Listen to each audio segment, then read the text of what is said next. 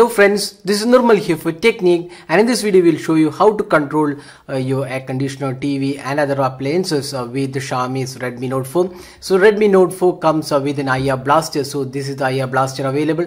So this phone has this IR blaster which comes by default, and there is a Mi Remote app which allows you to control your TV and other appliances like the air conditioner without using the default remote. You can use the phone and control other devices. So this was available even on the Redmi Note 3 as well. So we'll just show you that app. So this is the Mi Remote app available, and you can see you can add remote. So this is the default setting of the app, and what you need to do is just click add remote.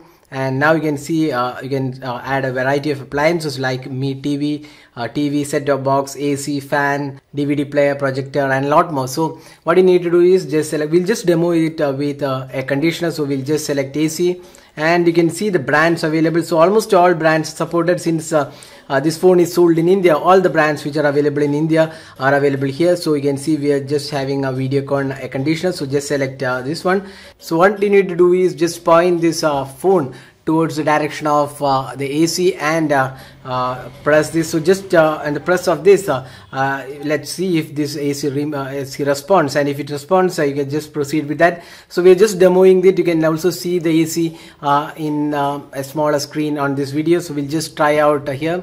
So we'll just demo it from here. So since AC is on the top, we'll just try it from here. So we just selected Videocon, and then let's go back Videocon, and now we are just trying to press the button. So we just see that it's turning on. So what the message says, does the device respond? So let's get yes. Now let's try it once again to close it. So again it responds. So at the press of the button it responds. So device turned off, yes. Now click. Now you can see that we have paired the Videocon remote with the Mi app. So just paired, click OK. So now you can see, if you go here the Mi Remote app, I will just show you the Videocon AC. Just select this and you can see the power button. So just click this.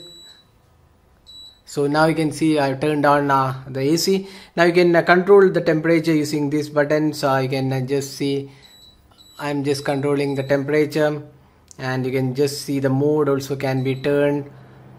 So all those things can be turned from here. So we'll just come back here. So you can see here now the temperature on the display and on the AC is exactly the same. So that means this app works pretty well, and it turns on the AC without any issues.